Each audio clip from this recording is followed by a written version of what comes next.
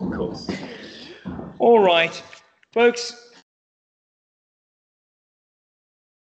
14, and we're going to read just one verse and then consider a number of other scriptures. 1 Corinthians chapter 14 and verse 37. 1 Corinthians 14, verse 37. The Apostle Paul writing here, "If any man think himself to be a prophet or spiritual, let him acknowledge that the things that I write unto you are the commandments of the Lord." Let's open in a word of prayer. Father God, we thank you for your word. We thank you that we have your word to read, believe, and trust. And as we read what the Apostle Paul has to say to us here today, Lord, we can come to acknowledge your word as absolute truth. We give you thanks and praise in and through Christ Jesus. Amen. So when the Apostle Paul is writing here to the Corinthians, and we get to 1 Corinthians 14, when he talks about if any man think himself to be a prophet. Now notice what it says, if any man think himself to be a prophet or spiritual. In other words, if somebody thinks and believes, well, you know what, I'm the prophet of God. I'm the one who's going to bring you God's word. I am the spiritual one. I'm the leader. Paul says, if he think himself to be that. Now, notice, it's not saying God has said that's who he is. It's the person thinking that they are that. Let them acknowledge that the things that I write unto you are the commandments of the Lord. So if we want to assess and see if someone is really, truly spiritual and being guided by the truth of God's word, you know what they should be doing? Acknowledging the apostleship of the Apostle Paul and the fact that he has brought this further complete revelation from God's word. We acknowledge and know the whole word of God, all 66 books of the Bible are important. But specifically today, to get our marching orders, if I can put it to you that way, we would need to recognize and realize the writings of the Apostle Paul, because he brings and he ties up the Old Testament and he brings clarity of what was being declared in Matthew, Mark, Luke, and John. You're not going to get the full, complete story and an understanding of Scripture if you don't recognize the apostleship of the Apostle Paul. Many believe the Apostle Paul replaced Judas, that he was the 12th apostle. But we know through study of Scripture that Matthias was the one who replaced Judas. So Peter and the 11, the 12 apostles, Paul the apostle, he's an apostle. Apostle means sent one, messenger of God, was appointed by God, but he was not one of the 12. And that's very important we understand that, because the Apostle Paul is not going to be one of the 12 apostles ruling the 12 tribes of the nation of Israel. He is the one who brings a message today, and we're going to look at this, that brings a message complete to Jew and Gentile alike. Behind me is the board. We've shared this with you before. We don't get our doctrine out of this board, but I love what the way it displays from a visual perspective of what actually is happening in Scripture. And that when the religious leaders of the day and the Jews were looking at the time when Jesus Christ was on earth, they did not know and understand this message that the Apostle Paul was going to bring. They recognized and understood just what the prophetic scriptures had declared, or should have recognized. They did not know this mystery that the Apostle Paul was now revealing. And God did not reveal it. The Lord Jesus Christ, God the Father, the Holy Spirit, did not reveal it to any of the angels, neither Gabriel, Michael, none of the top ranking angels knew. Satan himself, who was the covering cherub, who was right in the throne room of God, did not know about this. And the reason that he pushed for the cross was because he did not know the final plan of God. He didn't know that God was going to complete the message, the provision for you and I, as whether we're Jew or Gentile. And because of that, Satan pushed for the cross. Satan wasn't surprised when the Lord Jesus Christ rose on the third day, because he could see from Scripture that was going to happen. But what surprised him was the plan of God that God had in revealing this message of God's grace. Because in Satan's mind, God was going to work through the nation of Israel. And if that was the case, well, who then did he have to just work against? The nation of Israel. Now, Satan looks at what's happening today and realizes and recognizes that God is now no longer working through a specific nation. He's working in and through the church, the body of Christ. So have a look with me. And therefore it's important when we consider this, where look at verse 33 of 1 Corinthians chapter 14. For God is not the author of confusion. God is not the author of confusion, but of peace, as in all the churches of the saints. So think about this with me. If we see confusion in Christian circles today, if we see confusion and chaos in religious circles, if we see confusion and chaos in church services, is that of God? No. God is a God of order. He's a God of structure. He certainly doesn't want us to be all sort of like, hello, We need to be rejoicing in the fact that God has provided this free gift of salvation for us. But we certainly must now not be in a way where we are bringing confusion in our services and in the situations that we find ourselves in. So what really happened? Well, go with me to the book of Acts chapter 7. Acts chapter 7. We sang that in the song we sang, where is the Lord Jesus Christ right now? Seated at the right hand of God. You ever wondered where the term, he's my right hand man, my right hand person? We say these things. Well, where would we get the idea that it is important for the person to be at your right hand? I must smile because even lost people don't understand where they get many of their sayings. You know that there is a Good Samaritan law, which states that if you stop and you're assisting and you're helping someone and you're doing all that you can, but that person then suffers injury or whatever the case may be, that the Good Samaritan law protects the person who has stopped. Otherwise we'd like, I'm not touching you. Well, where do you think we got the Good Samaritan idea from? Think about that for a moment. You just look out in creation. God has put on display his magnificence.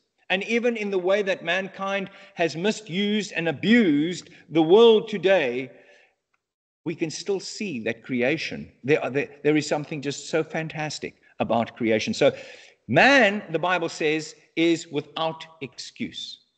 So I told you to go to where? Acts chapter 7. All right? So go there. Acts chapter 7. And keep your hand in Acts chapter 7 and then go with me to Romans chapter 1. Don't let go of Acts chapter 7. Romans chapter 1. The Apostle Paul says in Romans 1:16, for I am not ashamed of the gospel of Christ, for it is the power of God unto salvation to everyone that believeth. We have a choice. We have a choice. Do we believe? Do we trust? We can either trust or reject this notion that God is going to choose some for salvation or cause you to believe. God speaks to us through his word, and you understand and recognize the important role that you have. The greatest thing that you can do for anyone, including your enemies, is ensure that they know the gospel. Think about that for a moment. Verse 17, for therein is the righteousness of God revealed from faith to faith, as it is written, the just shall live by faith. Not by your ability, not by your works, not by the amount of work that you can do to make God, allow you into heaven. Look at verse 20 now. For the invisible things of him from the creation of the world are what? Clearly seen. How are the invisible things clearly seen? Being understood by the things that are made. I'm not talking about the untarred roads or the potholes. That's man. I'm talking about God's creation. Being understood by the things that are made, even his eternal power and Godhead, so that they are what? Without excuse. You see that? They are without excuse. Sometimes when you're sharing the gospel, what's the most common thing? Yeah, but what about the guy in deepest, darkest Africa? What does that verse say? God will judge them according to the understanding that they have. God is a just God. But then I always turn around and say, that man's there, I'm not there. I'm right here now with you. What about you? And we need to be careful that we don't say it in an arrogant way. You know, we must be cautious of that in the way that we present it. But at the same time, we need to know that they are without excuse. Folks, God is in control in this way, that God will make the final choice and decision.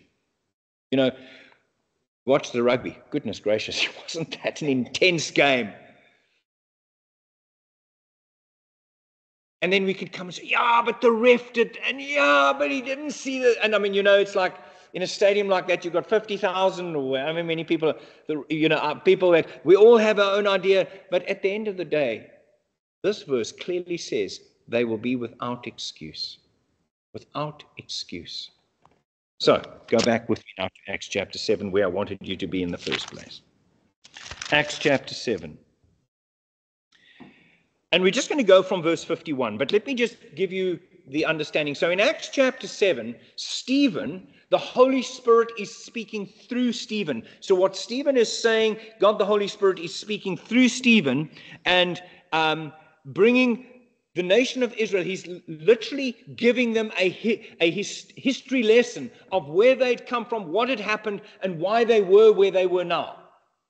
These 71-member Sanhedrin, were sitting around, and the idea was they would sit around, and Stephen would be down in the middle. Literally, they were going to be judging him now, and he yet, through the Holy Spirit living with, working through him, brings this message to the nation of Israel. And if you read through that, please take the time and trouble when you can to go through Acts chapter 7, and you'll begin to see what happened, and he gives them this whole history lesson and why they ended up where they were. And then he gets right to the end, and let's pick up in verse 51, where Stephen, now understand, this is not Stephen now getting to the point where, let's say, for example, I have been dealing with folks before in the years gone, and then sometimes my flesh gets in the way, and boy, oh boy, it gets frustrating, right? And you're like, ach, nee, man. Is this guy now not going to get it? You know what I'm saying? This is not Stephen getting to that point, because the Holy Spirit is speaking through him. This is not Stephen just throwing his arms up in dismay. This is the Holy Spirit speaking through Stephen. So when he gets to this and he says, ye stiff-necked and uncircumcised in heart and ears, ye do always resist the Holy Ghost, as your fathers did. So do ye. Which of the prophets have not your fathers persecuted? And have they slain them, which showed before of the coming of the just one? You see that? So the prophetic scriptures, the Old Testament scriptures, spoke of the coming of the Lord Jesus Christ. So Stephen is saying, you're stiff-necked. You're uncircumcised in heart. What happens when you're stiff-necked? You can't really, you're not able to see. You're not clearly seeing what's happening. You're stiff-necked. Standing, oh, please, you can't teach me anything. And uncircumcised in heart. They were physically circumcised Jews, but their physical circumcision, which was a sign that they were separate from the Gentile world, meant nothing if there was no spiritual circumcision.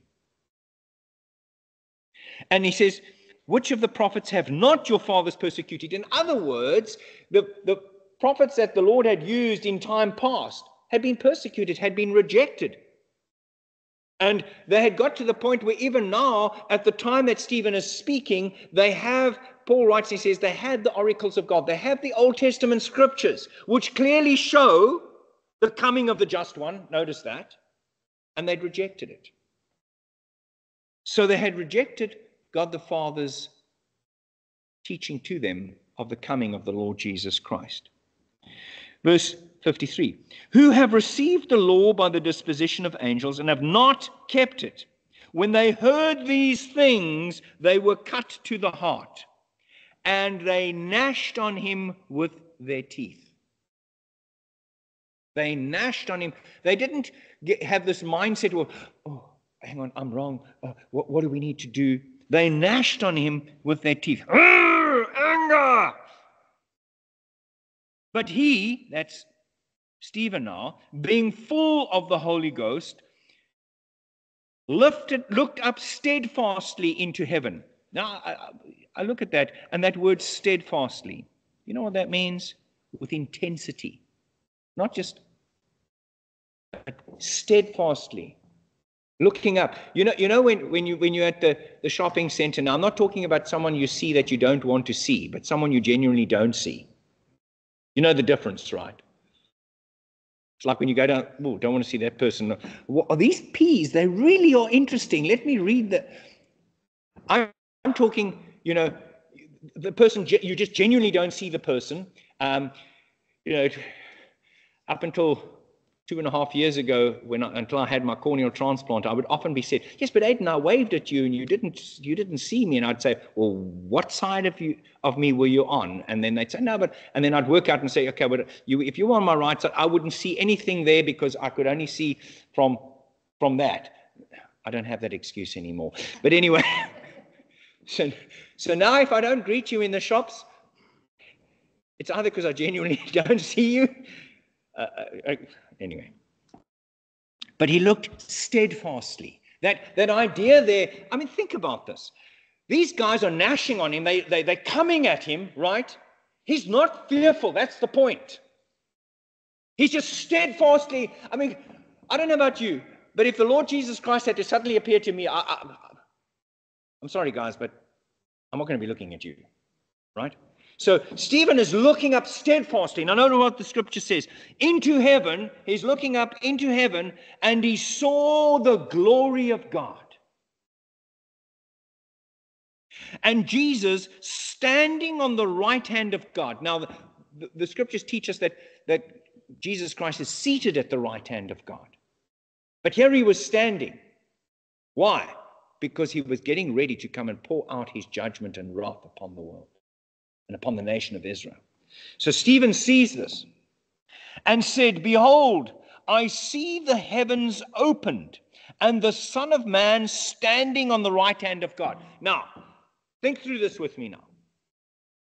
If you are in front of the 71-member Sanhedrin who claim to know the scriptures, what are you going to know about Jesus standing or God standing?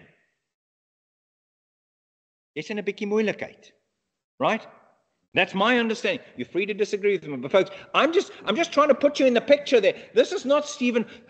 What's happened? He knows he's facing this 71-member Sanhedrin, but man, he's filled with the Holy Ghost. He's standing there. He's not standing in his own prideful way. He's not standing in his own strength, but he's standing and he's looking at God, and he says, "Behold, I see the heavens open, and the Son of Man standing on the right hand of God." Then they cried out with a loud voice and stopped their ears. We don't want to hear this.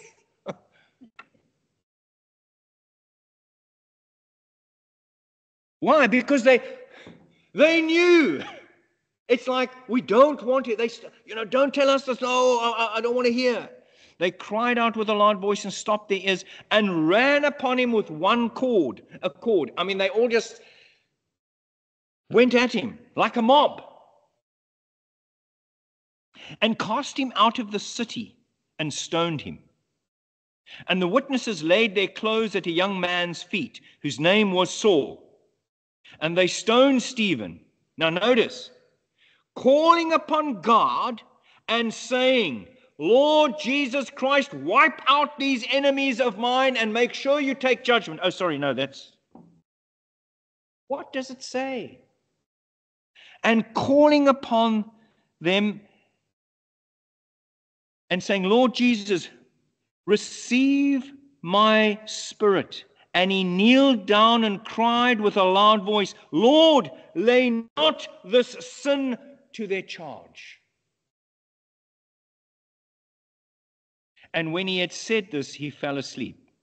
Now, that falling asleep was he didn't take a nap. He died. But the Bible talks about those who sleep in Jesus. But here's the point. Stephen, even though he was being judged by this council, even though he knew the religious leaders were against him, knew and understood the magnitude of what actually was taking place. That's the point. His great desire was that these folks would actually come to a point of repentance. And repentance there doesn't mean to say sorry. Biblical repentance is a changed mind. God repented. He changed his mind.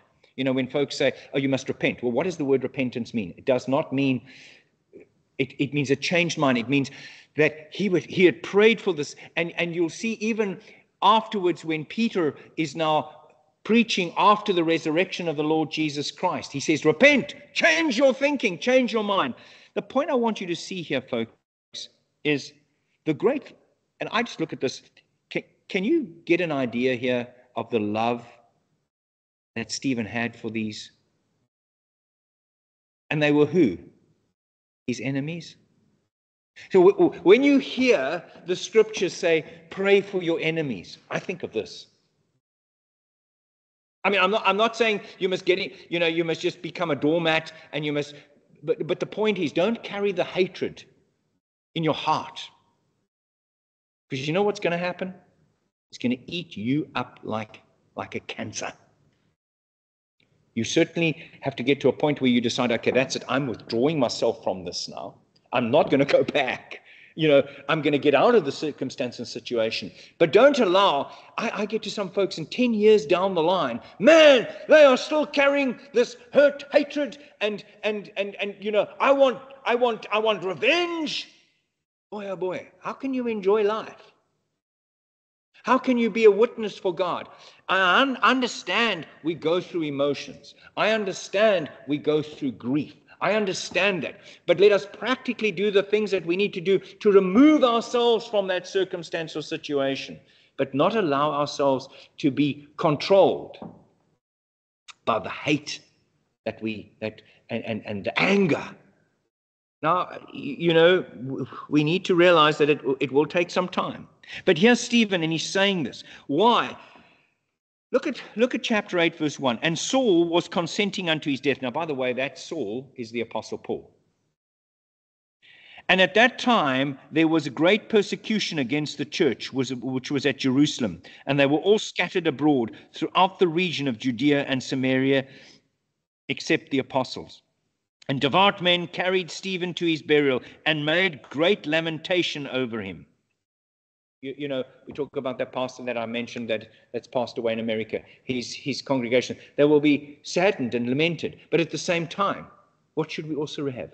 The rejoicing of knowing, absent from the body, present with the Lord. So when we recognize and we realize this is the picture. So when God saw this, and when they had now rejected the Holy Spirit, and Jesus says, you know, you can reject the Son of Man. They'd rejected God the Father through rejecting his word. They'd rejected the Lord Jesus Christ by crucifying him. But when they rejected what the Holy Spirit was saying now through Stephen, they had in essence committed what is known as the unpardonable sin. They had rejected the Holy Spirit. You know what the beautiful thing is you have right up until you take your last breath to acknowledge what Jesus Christ has done for you on the cross at Calvary. You can reject and reject and reject and reject, and God will continue to give you, he is a long-suffering God, and he will continue to give you opportunity. But there will come a time when you take your last breath on this earth, your heart beats its last beat. And if you have not got to that point, then unfortunately, sadly, heaven is not your home. So you have right up until then. So God is not going to get and say, oh, well, that's it. You've rejected the Holy Spirit, so I'm rejecting you. Right up until that moment. But if you refuse and you do not, you will have committed the unpardonable sin, because once you take your last breath and you leave your physical body, you can't then say, whoops, I was wrong. It's too late. And that's where the angels who fell, they don't have a chance. They don't have a second chance. Hell was created for the devil and his angels. God sends nobody to hell. We choose to go there by rejection of what the Lord Jesus Christ has done for us. Go with me to the book of Ephesians, just by way of a bit of recap. We looked at this last week, but Ephesians chapter 2, verse 15. So, because the nation of Israel had now, by representation of their religious leaders, rejected the Holy Spirit, God could now not continue using them and fulfill the prophetic program. It is for that reason that God then used the secret plan, the mystery plan that he had, that only God the Father, the Lord Jesus Christ, and the Holy Spirit knew about, and converted Saul of Tarsus on the road to Damascus in Acts chapter 9, where Saul was still going out. And I mean, they'd stoned Stephen, and he's like, woohoo, let's carry on with this. And he got letters from the synagogues. Can you imagine? They'd stoned Stephen, and Saul goes and says, you know what? Give me letters of authority. I'll go and sort all these other Christians, these believers out. And that's what had happened. And on the road to Damascus in Acts chapter 9, the Lord Jesus Christ calls to pour from heaven's glory. Now, when Saul of Tarsus heard the Lord Jesus Christ speak, if Stephen looked up and saw heaven's glory and was encouraged by that and could stand firm by that, despite the fact that I believe he knew he was going to be taken, because he says, lay not this at their charge. I believe Stephen knew that he was going to die that day when he saw what was happening. And now Paul, Saul of Tarsus, is on the road to Damascus. He looks up and he hears a voice from heaven. He doesn't like, okay. It's like, oh Lord, please don't let me know. Just let this not be the Lord Jesus Christ that I'm hearing now. And he's converted on that road. And his conversion brings him to a point that even if you look at the life of the Apostle Paul from that moment on, he began boldly preaching. What changed? What changed? Well, he's the only grace believer to have that direct communication with the Lord. And that's why it is important we recognize and realize what God is doing and working through the Apostle Paul. And then when we hear what he says and we take the Old Testament scriptures in Matthew, Mark, Luke, and John, and we put it all together, we see this plan of this period now that is yellow on this chart, which is for the last 2,000 years, God's grace. Notice now Ephesians chapter 2, verse 15.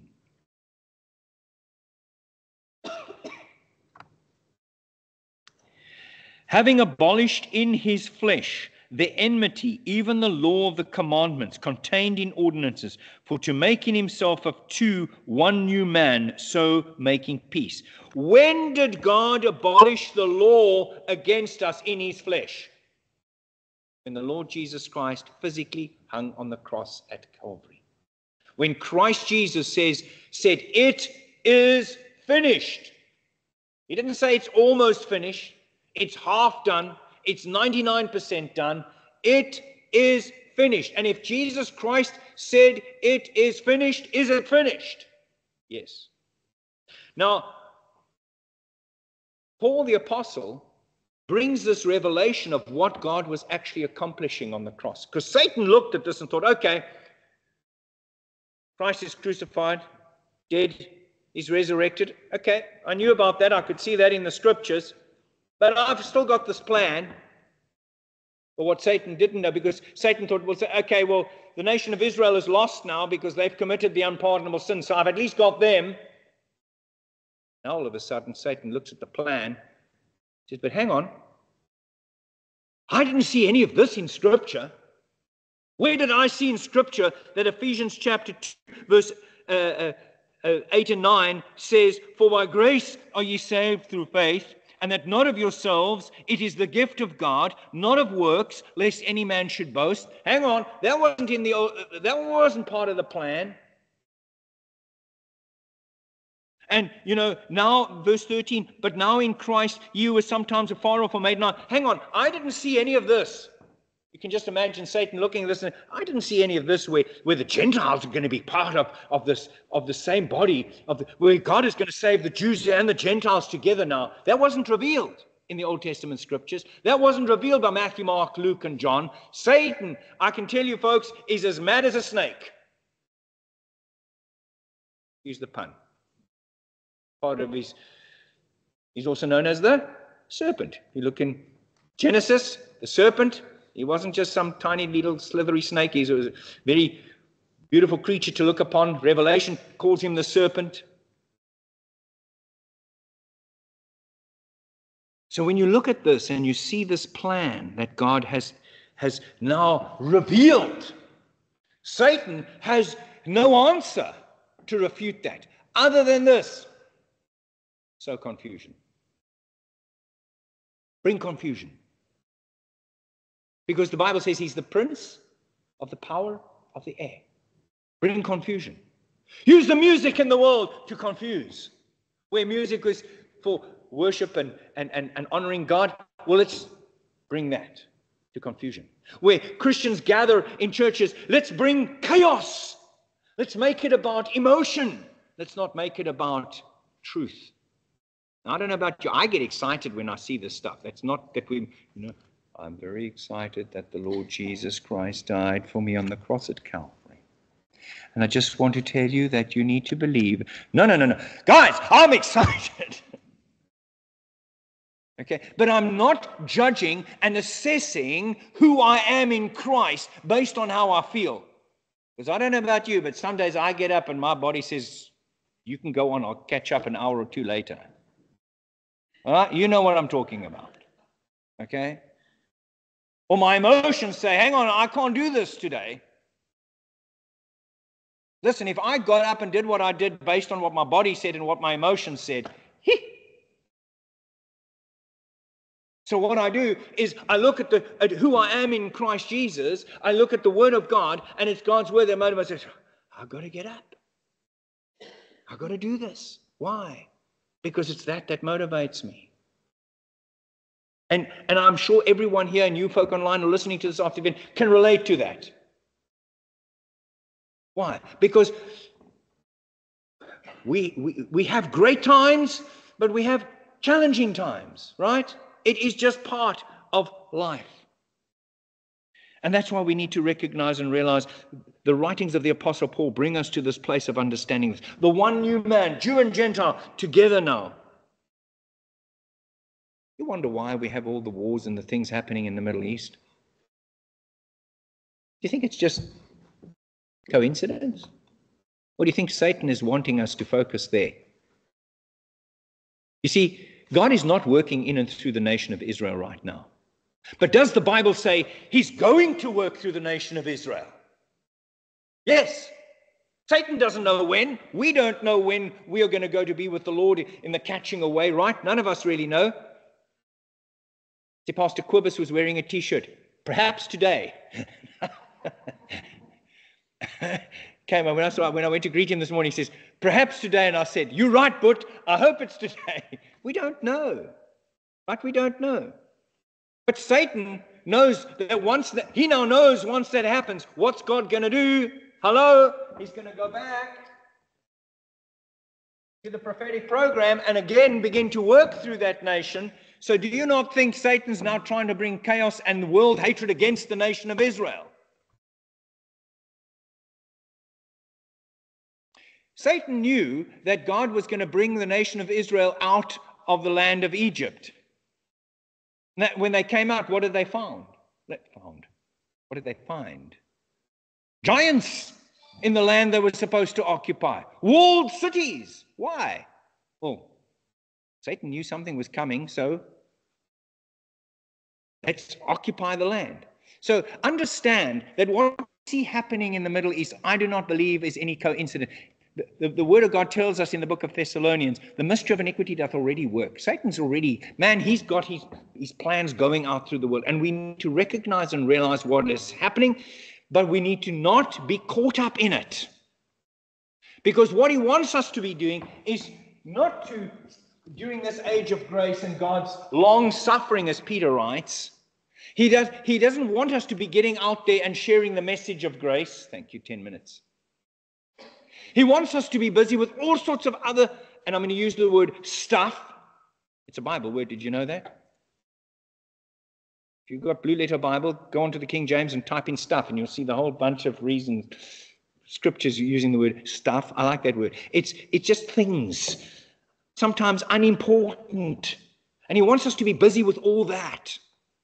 I'm busy arguing about that. Now, there's some interesting things, and I love looking at that and how things are planning out. But we've got to be careful we don't get caught up in it. That's the point I'm trying to make. He wants us to be busy with that. So God, the title of my message is a question. Did God call time out? Yes, he did. What is the time out this year? Because if the Lord Jesus Christ was standing and Stephen looked up to him, and Jesus had said that those living at that time, that generation, and a generation is normally 40 years, would not pass away till they saw the Lord return. But they didn't. Why? Because God called time out.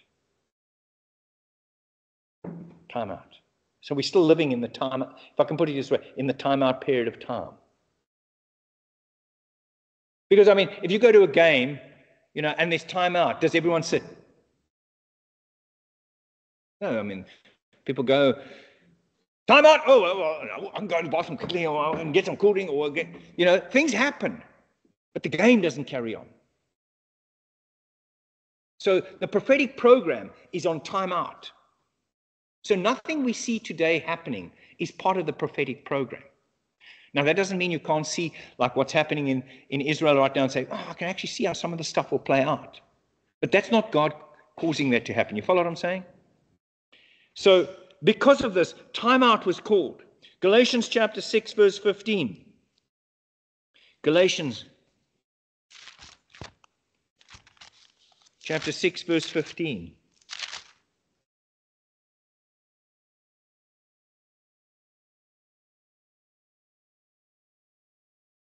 Look at, let's go from verse 14. Look what Paul writes, and he says, but God forbid that I should glory save in the cross of our Lord Jesus Christ, by whom the world is crucified unto me, and I unto the world. For in Christ Jesus neither circumcision availeth anything, nor uncircumcision, but a new creature. Now, are you a new creature? The Bible says yes. The moment you believe and trust the gospel, you're a new creature. You still live in your old body. You still have the sinful wiring that is in your physical body. But you are a new creature. And that's why Paul is saying neither circumcision nor uncircumcision. So today, it doesn't matter. A Jew cannot claim and say, I'm a circumcised Jew of the tribe of Benjamin. God, let me into heaven. God said, you needed to trust my Son, the Lord Jesus Christ. But in time past, did that matter? Yes. But now it doesn't. So what we are living in is this period of time where we are saved by God's grace through faith in Christ. Go with me to Matthew chapter 12. And we're just quickly going to look at a couple of scriptures here. I said to you I was going to cut the message short.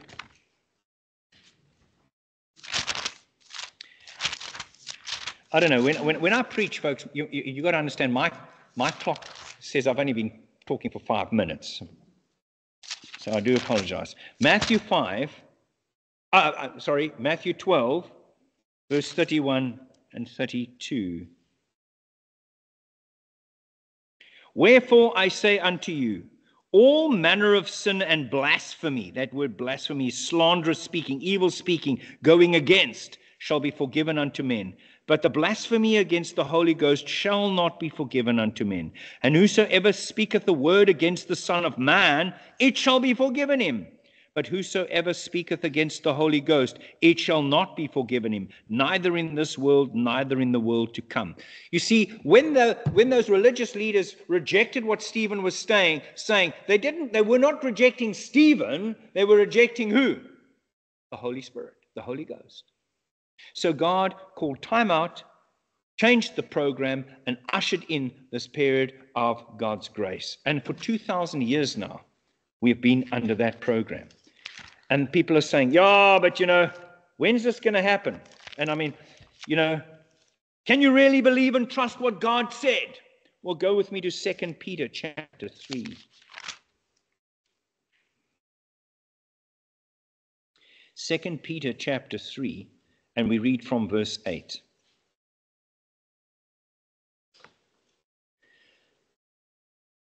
But, beloved, be not ignorant of this one thing, that one day is with the Lord as 1,000 years, and 1,000 years as one day.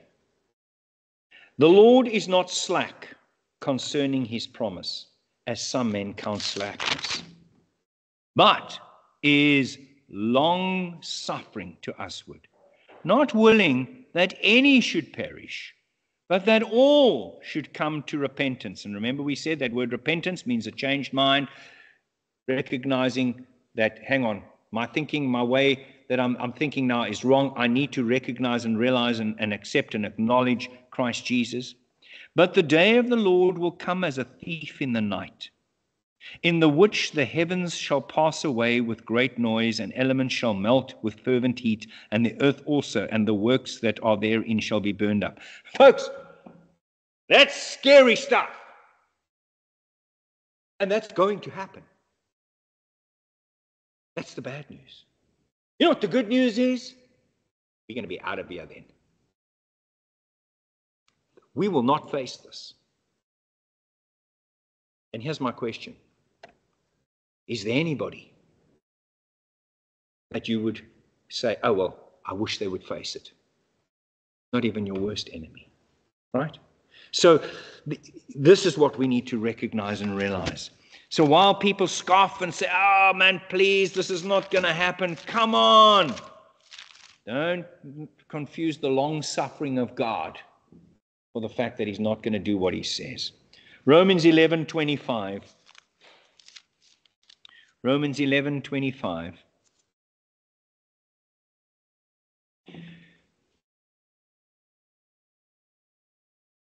For I would not, brethren, that ye should be ignorant of this mystery, lest ye should be wise in your own conceits.